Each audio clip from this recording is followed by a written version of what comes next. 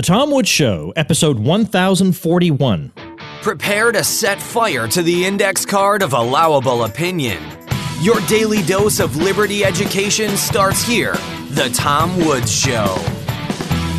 Folks, if you're looking to get a leg up at work or start a side hustle, then check out Skillshare. Tom Woods Show listeners get a free month of unlimited access to all 17,000 classes. Sign up at Skillshare.com/Woods. That's Skillshare.com/Woods to start your free month of unlimited learning. Hello, everybody. Tom Woods here, joined once again by Seamus Coughlin, who is the creator of Freedom Tunes, an outstanding YouTube channel which features a great many short animated videos making some libertarian point in a highly entertaining way. So much so that I am myself a monthly Patreon donor to Freedom Tunes, and I urge you to consider becoming one as well. You can find Freedom Tunes by heading over to tomwoods.com/1041, where we'll link you right over to the YouTube channel and everything else he's got going. Seamus, welcome back. It's great to be here. You've produced more content since we spoke last, and I'm glad to say I'm one of your Patreon supporters, continue to be to this day, and I've been interested to follow your progress since then. Just maybe to recap for anybody who may have missed your previous appearance, I find that impossible to believe that somebody could have missed that, but just in case, describe for folks what it is you do. I mean, you're in school, and somehow in your spare time, you're also doing what? A whole lot. I'm a maniac. So when I was 18 years old and I graduated high school, I noticed that the the demand for animators, the market demand, had risen about 30%. And I animated as a hobby and did a little bit of freelance work. And so I figured I would go into business doing this full time. My parents had other plans. They said, if you're going to be staying with us, you need to attend community college. I said, okay. So I did community college for 2 years while I built this small business in animation production. Then after 2 years, I went away to a 4-year university. And I continued working because I didn't want to lose my clients. And then I also began producing Freedom Tunes along the way. So I don't sleep often, but I love what I do, so it's worth it. And I'm one of the few young people lucky enough to be able to sustain myself off of my craft while working in a creative field. And I'm very grateful for that. And I'm also grateful to donors such as yourself who are helping me live that dream. I can't take all the credit for what I've been producing here because as of about last year, I have been able to use the money I've acquired through Patreon to hire a small staff to help me animate some of these videos. And occasionally I'll outsource a little bit of the writing too. Now that seems tricky because, of course, these are libertarian videos. They're funny. Absolutely. And I would see, I have to produce podcast episodes, but it helps that most of the time I have guests. And the guest helps me think of things to talk about, or I find topics and whatever. But to find something to be entertaining and funny about every single week, I would afraid that would be too much pressure, right? I'd be afraid that I wouldn't be able to come up with, meet the demand that meet the expectations that I had laid for myself.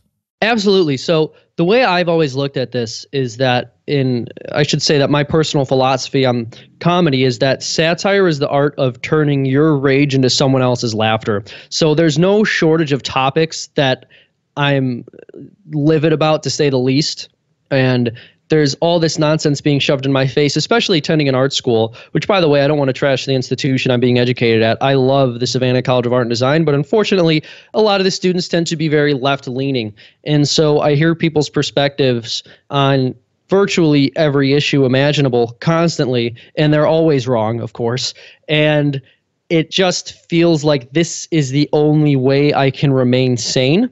And I suppose another way that I'm able to come up with these topics so frequently is generally what I'll do is take about a month out of the year to contemplate, as many topics as I possibly can for the upcoming volume of Freedom Tunes.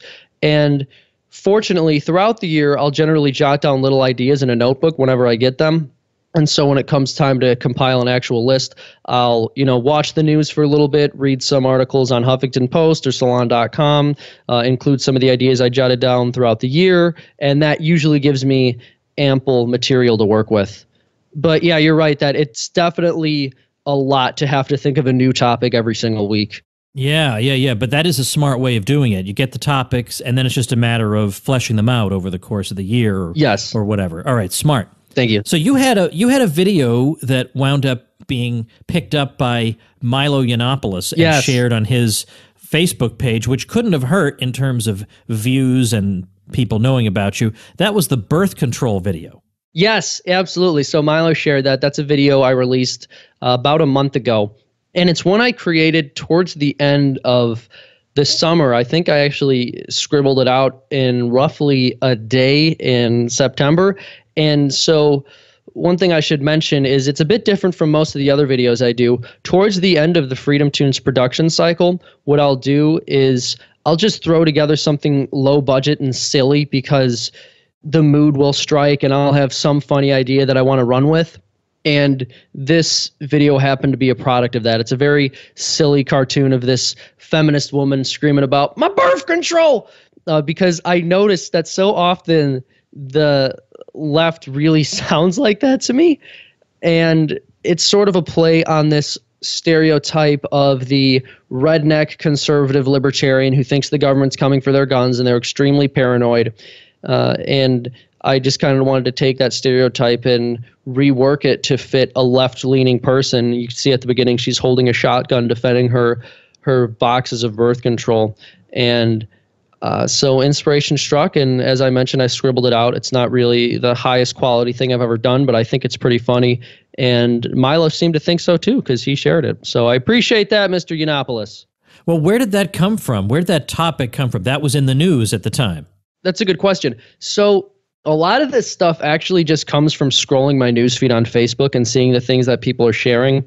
And I noticed that one particular friend who had been posting about the government trying to take her birth control, etc., which is a complete paranoid fantasy, posted something about gun control and how, Democrats don't actually want to take your guns away. They just want to restrict gun ownership to a sensible extent, as they call it. And I thought that was so silly because, they constantly laugh at right-wingers for thinking that our guns are going to be taken when the government supposedly, as they say, only wants to institute minor restrictions.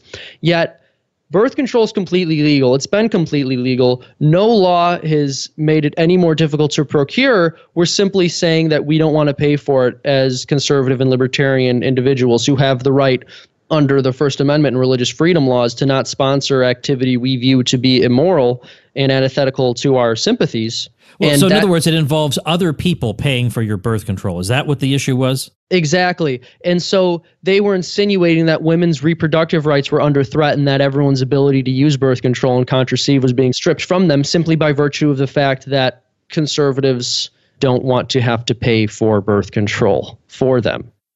So the video, let's just say, the video is extremely well done. Thank you. My favorite video of yours still remains the one about the gender pronouns, simply because it's one of your straw man entries. There you have two, well, I guess they're not really people. They're made of straw. They're straw men. Yeah, exactly. They're men, straw men. And each one of them takes a position that is the most ridiculous, extreme, exaggerated version of one side of the question.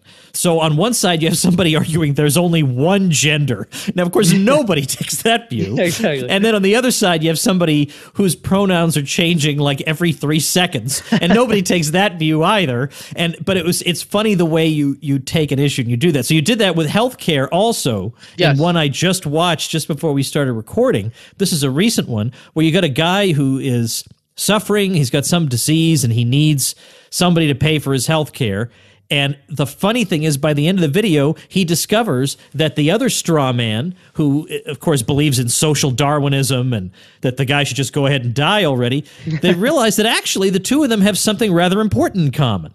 Yes, exactly. So one of my favorite ways to wrap up a straw man video, if I'm able to do so, was to sort of tie it in together with the horseshoe theory and actually have the straw men agree with each other. Because once you get to the ridiculous extremes, there tend to be more similarities than differences, at least in the most important respects. And so I thought it would be really cool to play on this idea that, neither straw man wants to pay for the healthcare system proposed by the other. And the straw man argument that's generally made of people who oppose a single payer system or a socialized medicine system is that they're selfish, they're greedy, they just don't want to pay for your health insurance or anyone else's. And I always found that to be a lovely example of projection, because obviously most of the people supporting a single payer system or socialized medicine themselves just don't want to pay for their own insurance. And so again, I'm greedy for not wanting to pay for your insurance, but you're not greedy for wanting to take money from me to pay for your insurance. It's sort of some silly mental gymnastics, but again, I have to make both sides look ridiculous because it is debates with strawmen, and that's the purpose. And so I figured I would just boil both arguments down to not wanting to pay for healthcare. And they both realize that they can have what they want without having to pay for it. They just need to outsource it to future generations through debt spending and deficit spending. And so that's sort of the punchline of the video, that they're just screwing the future of this country. But their argument that they're having is just so funny. First of all, because the voices you do are great. Those voices are just tremendous. Gun control has been, apparently it's just going to keep coming up until one of us dies. Just forever. Yeah. And you've handled that in your videos, and that's what I want to talk about next after we thank our sponsor. Seems like every day there's something new to marvel about on the internet, and Skillshare is my latest one. I've been looking through this thing recently, and I cannot get over all the classes I myself would want to take. These are classes that'll make you more desirable as an employee or better equip you to become a successful entrepreneur. With over 3 million members and yes, more than 17,000 classes, Skillshare is the Netflix of online learning. You can take classes in graphic design, DSLR photography, social media marketing, digital illustration, and much more. And these are skills that will take you a long way. I myself am dying to crack into some of the courses in email marketing, social media marketing, SEO. I can always get better at these things, and I'm always interested in learning from people who know more than I do. Skillshare is the classic reminder that the internet is about more than cat videos. Join the millions of students already learning and growing their careers on Skillshare today with a 1-month free trial for Tom Woods Show listeners. Head over to Skillshare.com/Woods. That's Skillshare.com/Woods to start your free month of unlimited learning. So let's talk about gun control. You have a recent video and then one from the more distant past, but you have a recent video featuring a couple of, let's say, well-known commentators and what they might have to say on the subject. And I'd like you to talk about that. I just got done watching it. It was great. Thank you so much. It's interesting. I'm glad you called them commentators. I actually have Dr. Mack refer to them as journalists in the video, but you're right that they're more or less commentators. And unfortunately, the line between the two has become blurred. Yeah. So you have Cenk Uygur and Piers Morgan, who I parodied in this video, and they're both, blurting out their opinions on gun control as per usual. And if you know anything about them, I'm sure you do, but for the audience, they're heavily left-leaning commentators who refer to themselves as journalists, and they are horribly, horribly misinformed when it comes to guns. And the reason I picked them for this video is because I knew I wanted to parody some of the left-leaning attitudes and also explore some of their ignorance on gun issues. And I knew that Piers Morgan and Cenk Uygur are two very anti-Second Amendment commentators and public figures. And so the whole premise of the video is that the NRA is giving the left an opportunity to have any gun banned that they can name and describe accurately. And that's the twist. They have to be able to accurately name and describe it. And of course, they're unable to. They think they can. They're very confident about their ability to discuss this issue. And yet I'll just put it this way. There is little basis for their confidence. Yeah, that's the least you could say about it, I would say. It is funny to see them floundering around when presented with what you would think is a fairly reasonable request and challenge, and then there it is. And then before that, you've done a video where you use one of your voices that I love is the old-timey announcer voice, where there's a narrator in the background who's gonna describe what's going on, and it's like an old-timey public service announcement kind of voice. Yes. So there's a few videos I've done like that, namely the Planned Parenthood video I did a while ago. Oh, yeah. We'll talk about that one, too. Oh yeah, that's one of my favorite videos that I've done. And the gun control video. And so this gun control video goes through a lot of the anti-gun myths that we hear from people on the left. One, for example, is that in Australia, they have banned guns completely, and as a result, gun crime has plummeted. That's actually fallacious because gun crime was trending downwards at a near identical rate prior to the banning of guns in Australia. There are a couple of other points I make like that. If you want to get the full effect, I really recommend checking out the video because I did a fair amount of research for it. And I feel as though I pretty thoroughly debunked a number of talking points that they make. Now they're starting to make some new talking points, and so I plan on doing another video on this in the future. But in the meantime, I released this video with Piers Morgan and Cenk Uygur because I was more interested in making fun of them than their arguments, as needs to be done on occasion. Tell me about the Planned Parenthood video that you made. And what was the context? Was that in the news at the time? Yes. So it's interesting. I think this was 2 summers ago, if I'm not mistaken. Planned Parenthood was caught by 2 journalists from Live Action, if I'm not mistaken, harvesting and profiting off of the sale of fetal tissue and organs. And this is the worst thing I can imagine an organization getting caught red-handed doing.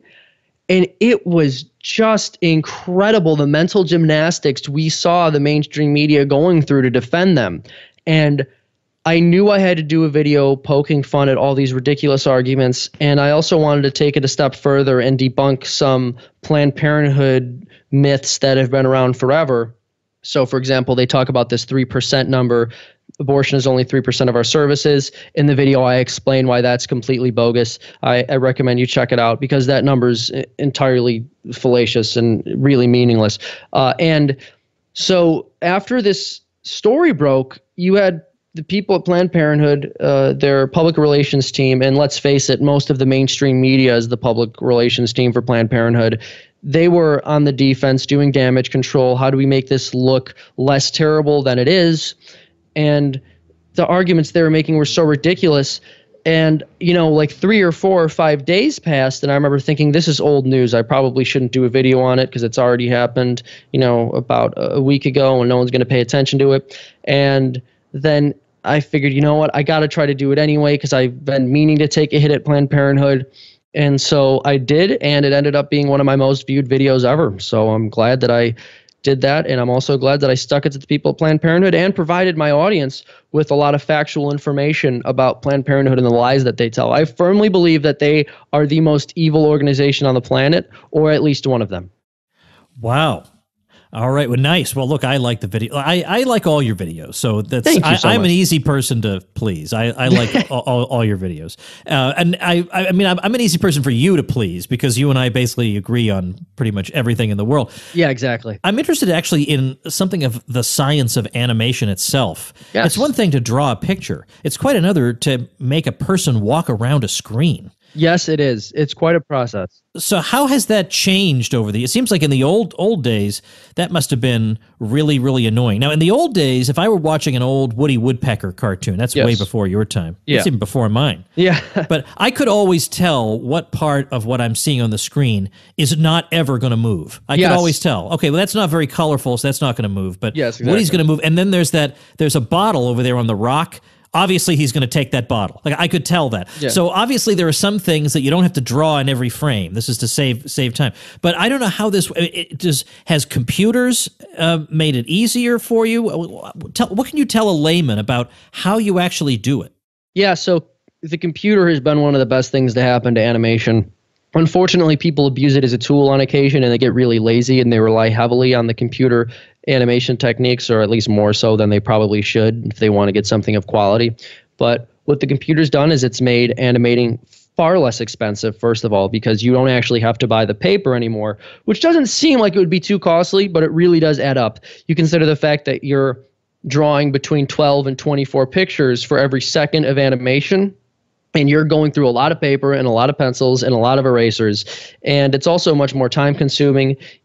What they used to have to do is they would draw the animation on paper, traditional animation paper, which I've worked with. I've actually animated in the traditional way in the past.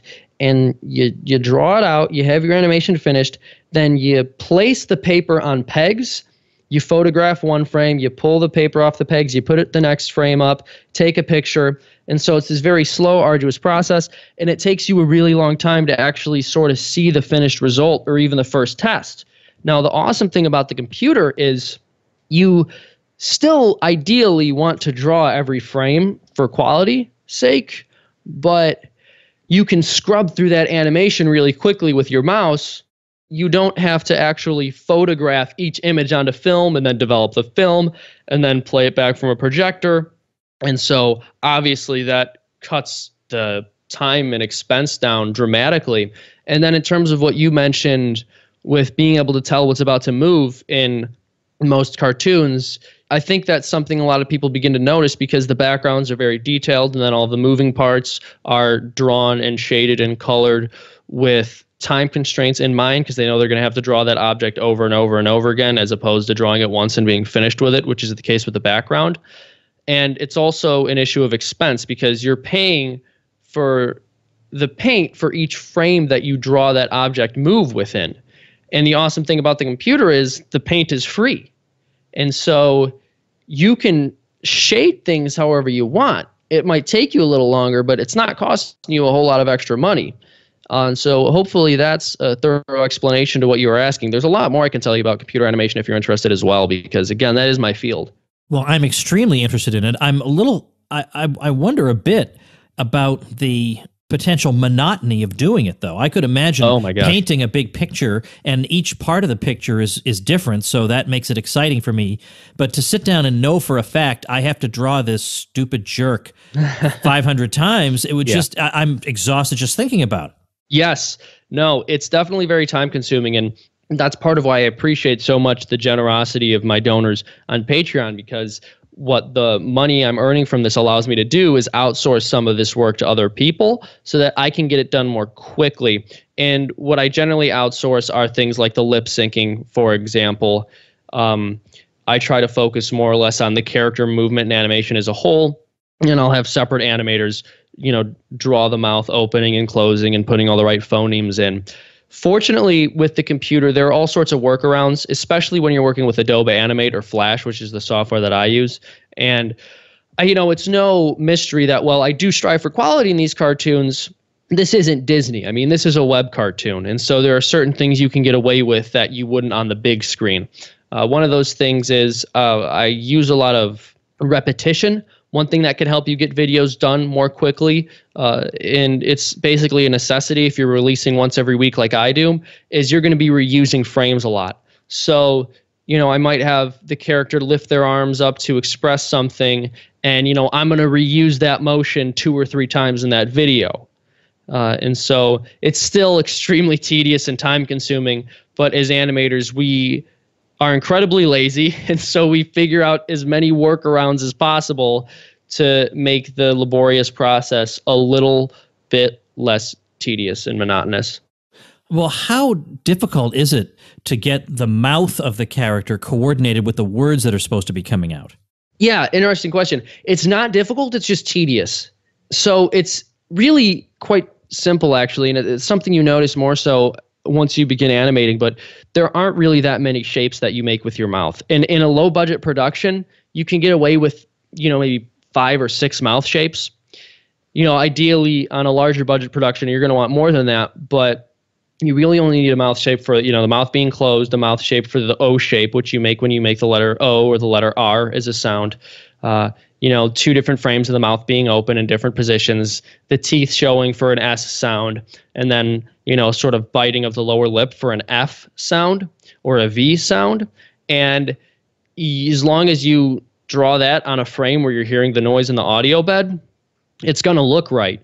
But it's just, the problem is it isn't fun doing that for hours on end. You've got like a 3 or 4 minute video with 4 different characters talking, and you've got to draw that mouth shape for every single character, for every single sound they make.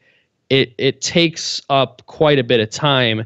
And again, I'm throwing this word around a lot, but it's appropriate for the art of animation. It's very tedious. And you're doing are you doing all the voices? Yes, sir. I do all the voices with a few exceptions. When someone else does a voice, I mention it in the end credits usually or in the description of the video. And it just seems like also the speed of the movement of the mouth, and that has to correspond to the speed of your. I can't do. I'm glad you're doing this because this is just making me. People say I don't know how I could do 1,000 podcast episodes. That seems like a walk in the park compared to what you do.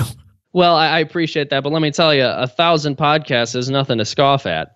Yeah, and nor should people. Yeah. But what you're doing, really, I mean, you deserve extra super duper support or something. Well, tell me what are your ambitions for Freedom Tunes? Because I think you're doing great work. Because not everybody sits through an hour-long lecture or will read a super long book, but you can distill a lot of what we're saying in these really clever videos that don't take much of people's time at all. That sometimes is what wakes people up. So what is your ambition? If you could look ahead 5 or 10 years, where would you want Freedom Tunes to be? That's a really good question. I've sometimes thought about attempting to pitch Freedom Tunes, or at least one of the Freedom Tunes properties, as a television series down the line, though, of course, that's something that wouldn't be for a good bit of time. I know that the Freedom Tunes channel is projected to reach 100,000 subscribers by January. So I'm very excited to reach that goal, and I'm hoping that what I'm going to be able to do is continue to use the money that I'm earning on Patreon and also some of the money that I'm going to be attempting to earn through things like t-shirt sales and merchandising of other sorts to continue to produce Freedom Tunes for as long as the market calls for its production.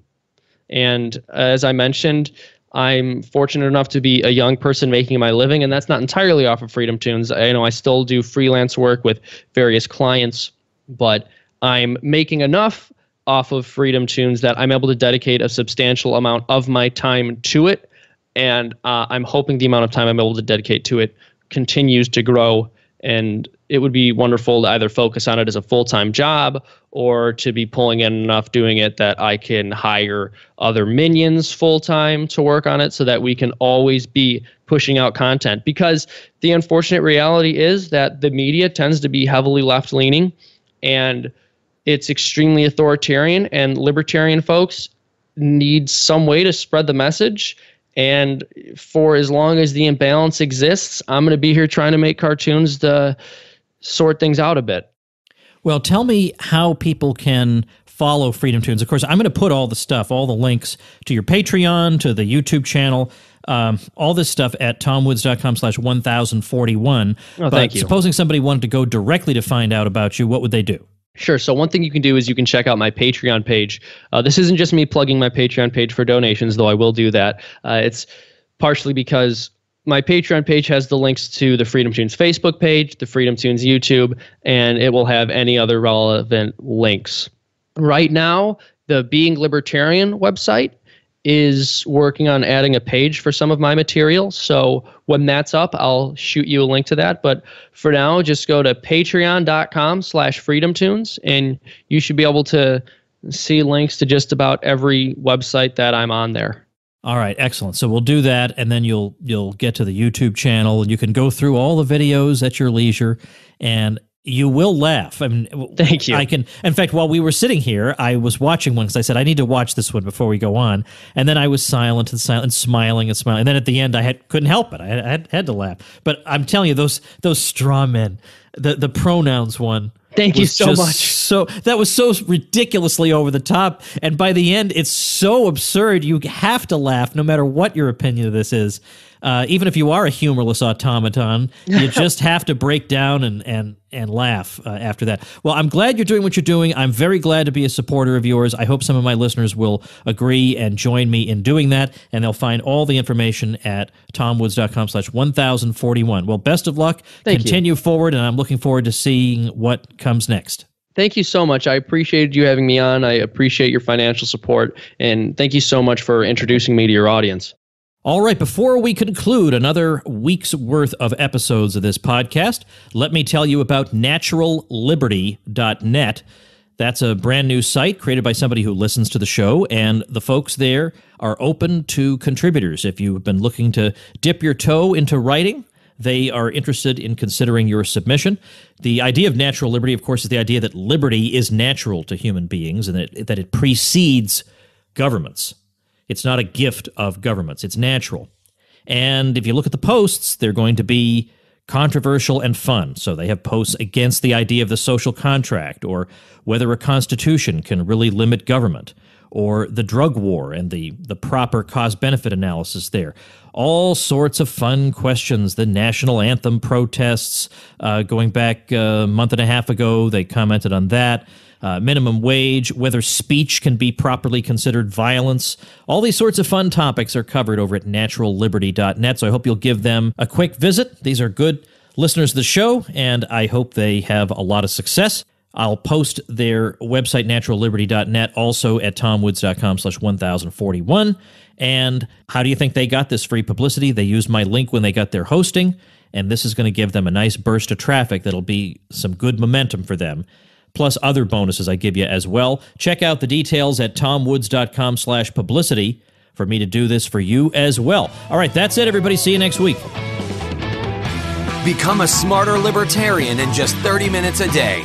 Visit tomwoods.com to subscribe to the show for free, and we'll see you next time.